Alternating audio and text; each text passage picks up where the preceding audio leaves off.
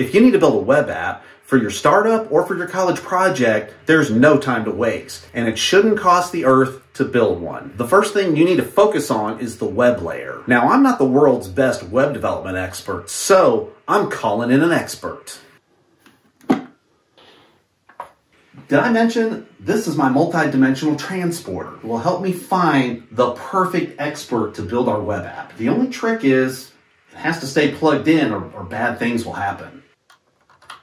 Let's see, we need somebody talented with smashing through web apps, talented with templating, and able to jump through hoops to make things work.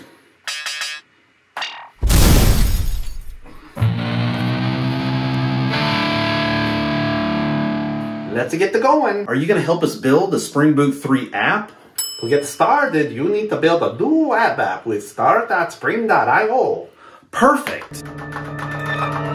We're good. Pick Spring Boot 3, your favorite build tool, and Java 17. Start.spring.io lets you pick all the bits you need, including the dependencies.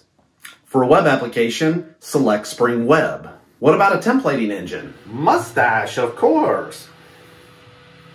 Come for the mustache, stay for the de facto standard web stack. With Spring MVC, it's very easy to create a controller to serve mustache templates. Just create a class and annotate it with @controller. We can just create some sample data since we're focused on building the front end right now. We must next create a method that will respond to an HTTP GET call and render a template. Luigi, don't you need a model object as an argument for the web method? You are right.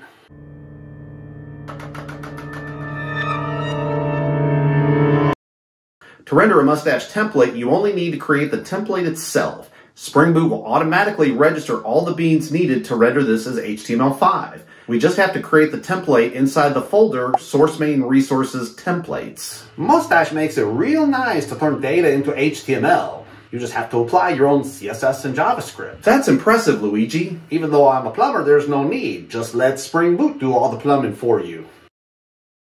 Okay, now what about creating a JSON API?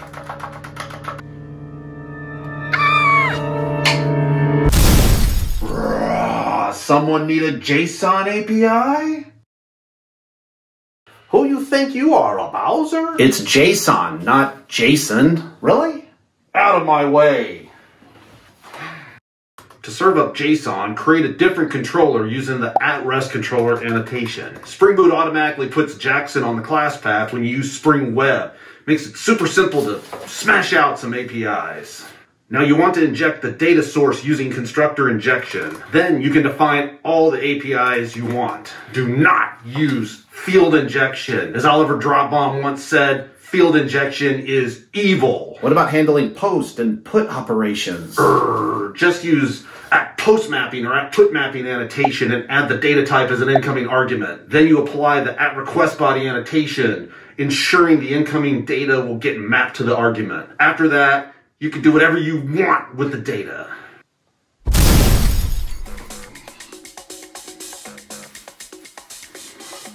And in this corner we have Smash Bros. Legend Luigi, who will be using Mock MVC to write a test case verifying a mustache template. And in this corner we have Jason, the scary dude who decided to enter a family-friendly video, who will be creating a JSON path-based test case to verify the API he just created. It looks like Luigi has taken the lead.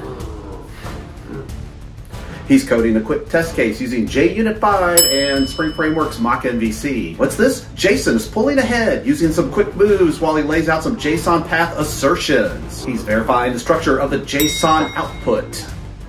It's a Spring Boot power-up time.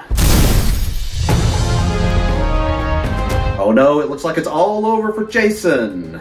With an Uberjar power-up, Luigi has bundled his app with all its dependencies, including embedded Apache Tomcat servlet container. Check out the following video if you want a mega power-up in your application development.